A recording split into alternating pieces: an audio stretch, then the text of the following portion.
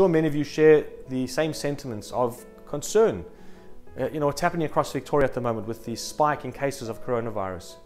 But what I found equally troubling was the reports that the panic buying has come back yet again. And it's deeply, deeply disappointing. I mean, only a few short months ago, when coronavirus really took hold here in Australia, where people were uncertain, people were unsure, and there was anxiety, and of course there was fear, that it caused this major panic, people stockpiling and causing a complete disruption to the system, causing a lot of damage to those who were vulnerable, to those who were elderly, who couldn't get supplies. And only a few short months later, that's all it took for this to start happening again. As I said, deeply disappointing and troubling. But there's a very interesting and fascinating insight, I think, from our parasha this week, the parasha of Korach, that we read here outside of Israel. Now, Korach challenges the leadership of Moshe. He challenges Moses, the most humble of all people. And one has to wonder, what was Korach thinking? Who was he? What was his personality like? There are many commentators who address what Korach was thinking, and some look at it in a positive light and so on. But there's a very basic and simple fact that you look at just one word before we introduce to Korach, and it's the word Vayikach Korach, the opening words of our parasha. And Korach took. In life you have givers and you have takers. The takers are those people who are always thinking about what's in it for me. I. They're self-centered, it's selfish. How do I get benefit? What's the best situation that involves me and how I can benefit from that situation? And then you have, on the other side of things, you have people who are givers. People are always thinking about the other person. How do I make the other person's life better? How do I give the other person something that they need? Not considering themselves, not thinking about what's in it for me, but what's in it for the other person. When you live a life of a Vayikach Korach, when you live a life where it's all about I, it's all about that selfishness, how do I benefit, how do I gain, it could lead to a disaster.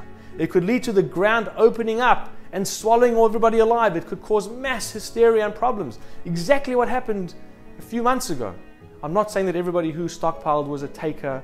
I'm not saying that everybody was guilty. Of course, as I said, there were people who were anxious. But there were also many people who just thought about one equation, that was, what do I need? I'm going to go to the supermarket and get what I need. They weren't thinking for 1 second about somebody else.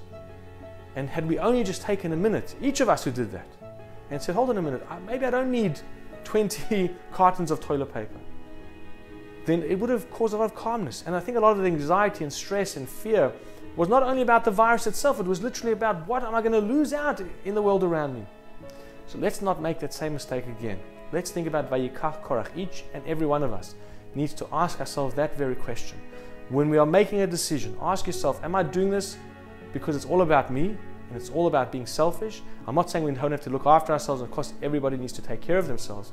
But think beyond it and say, hold on, are these actions taking into consideration what ramification they may have for another human being? And I hope Victorians, I hope Australians will think about this. I hope we will act better, become more humane, become more considerate, become more kind. And there's a lot of stress going around the community and people pointing fingers and blaming. There's a virus. This is a difficult time. Don't point fingers. Think about, how can I assist and help another human being? And certainly if we have that attitude, I have no doubt that the ground will remain calm and all of us can hopefully support each other to get through these uncertain times and hopefully come out stronger, more kind, more generous, more wise as we get through the other side. Wishing you and yours a Shabbat Shalom, hopefully a beautiful and healthy weekend ahead.